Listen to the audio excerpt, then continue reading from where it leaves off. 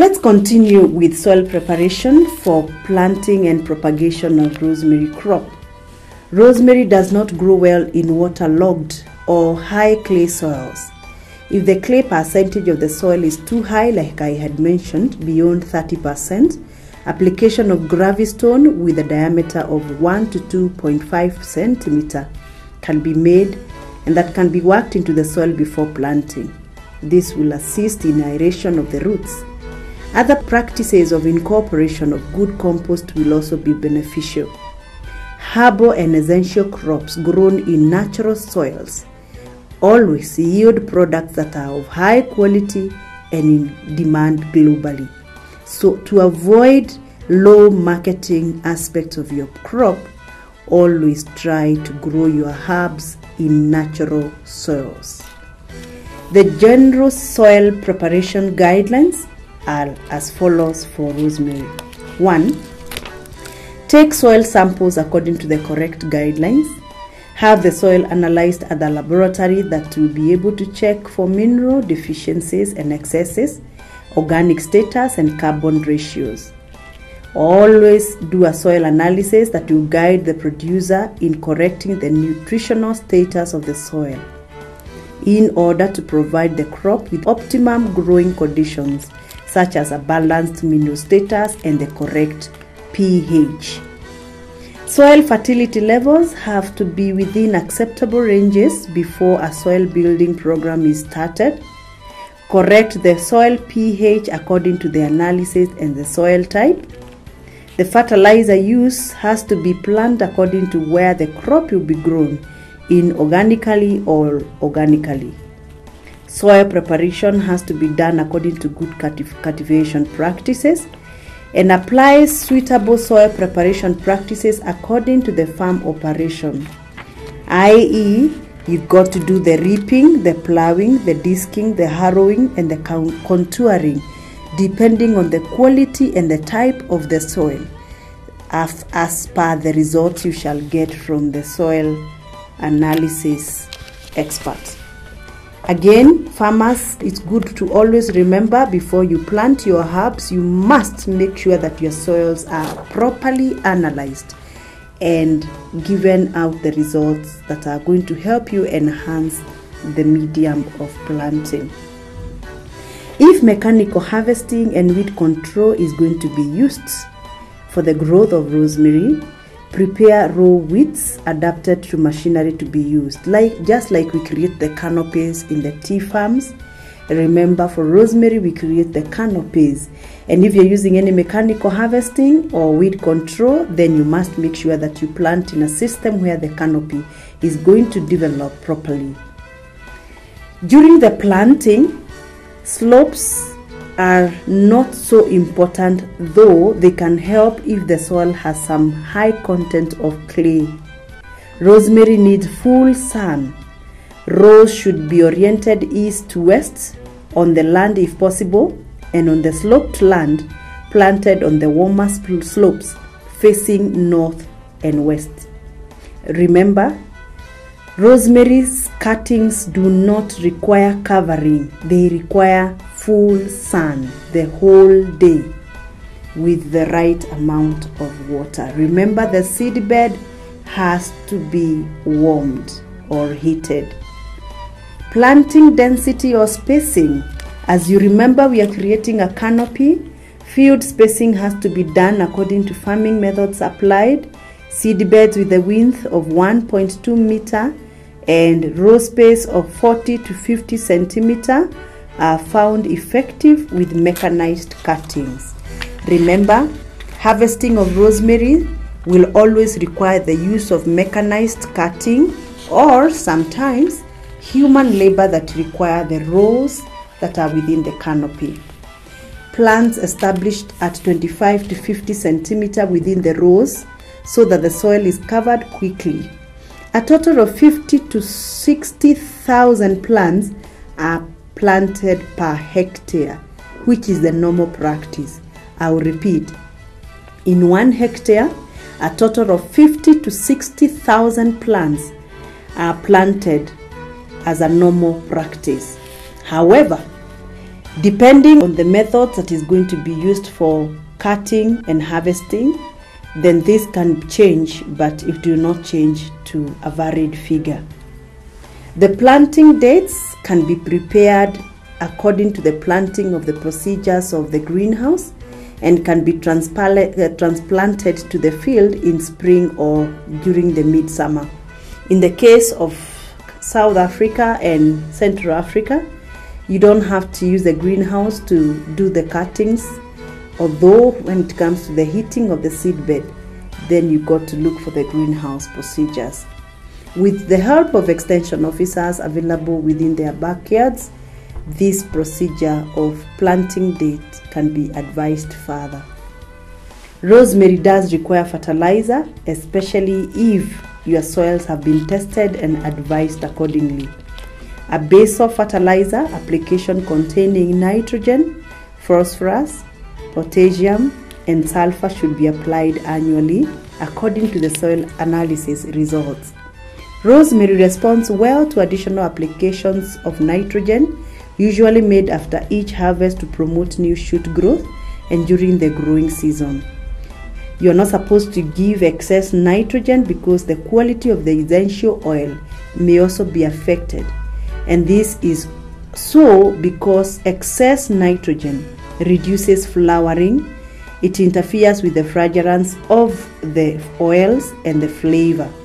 So it is very, very important for the farmer to note that you are not supposed to provide excess nitrogen fertilizers for the rosemary crop. An analysis of organic compost will always assist to provide correct application rates.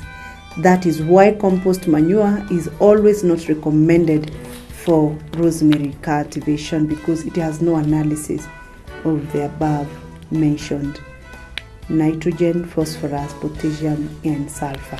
If the farmer is using irrigation system to grow rosemary, then you have to make sure that when establishing this procedure, irrigation should be done when the cutting is developing. After the development of the cutting, then rosemary does not require a lot of water, hence a lot of care is needed. Do not allow the plant to dry out completely during the development, but do not over-irrigate when the mature plants are in place. Remember, anything exceeding 500 mm of rainfall per year or equivalent of irrigation water in the canopy is destructive to the crop. Hand weeding and protection of weed is what is recommended. Hoeing is very important, although because of the rooting system and pattern of rosemary, it is not recommended to use any machinery for weeding. You should use your hand and encourage the formation of canopy that protects the crop from weeds. Extension officers from various departments of agriculture should be able to be in hand to provide you with information concerning weed control on rosemary. Disease control. Rosemary is a strong ordered crop, and therefore it has its own natural way of keeping off a lot of pests. However, crops that are fed using irrigation water, especially over irrigation, may always resort to fungal problems. Powdery mildew is a common problem within the rosemary crop, as well as root rot, which occur mostly in wet soils. If you find your crop has these two problems, the powdery mildew and the root rot, then you need to consult your agricultural extension officer concerning the condition of the soil. Disease control guidelines are followed according to the information provided by the crop management board of your area, and this is always available from commercial input and service provider available in your area. On weed management, the following points should be noted. Do not allow weeds to seed in the land. No-till practices resort to fewer weeds. shade out weeds by plant canopy like I had mentioned.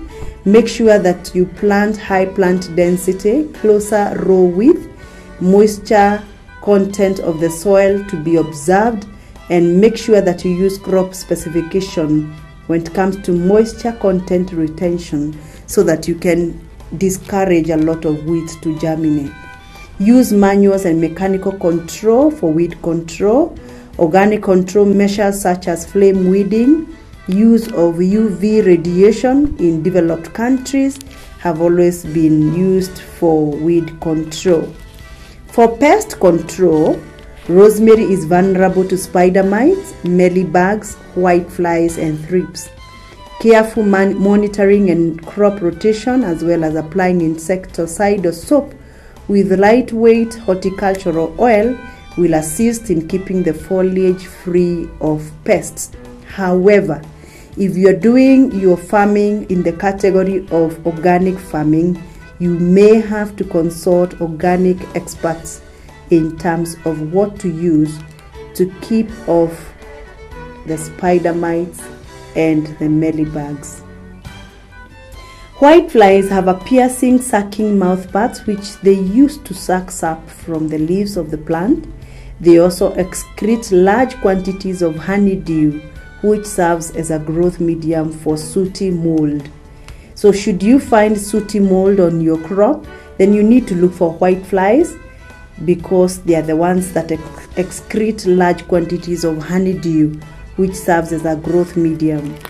Spider mites feed preferentially on the lower stem and then move on to feed on the upper section of the plant and on the leaves.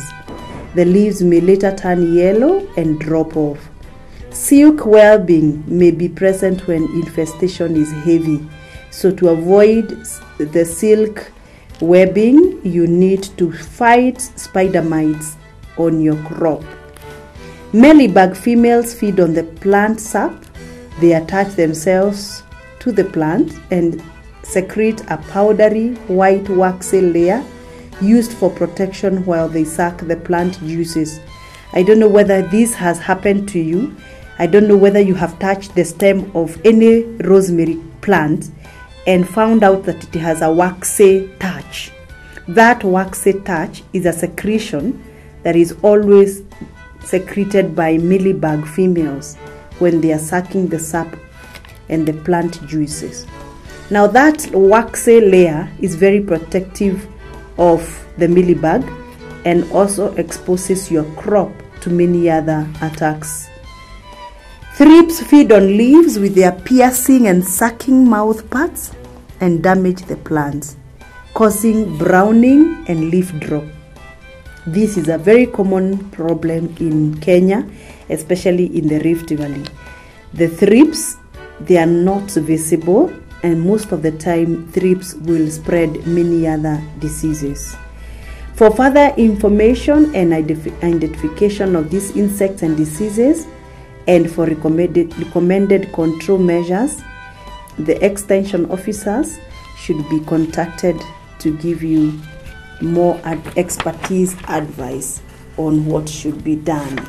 Let's look now at the powerful essential oils that we process from rosemary plant. We use many methods of extracting the oils from rosemary crop. Like I said at the beginning of the program, rosemary is used as a herb. We use the herb to make tea, we make stews, we bake using rosemary, we roast meat and we use rosemary. And rosemary, when extracted, can be dried, can be ground, and can be packed as powder. Rosemary has powerful medicinal uses. According to experts, rosemary can be used as antibacterial, anti-cancer, anti-catarrh, anti-fungi, antioxidant, and expectorant.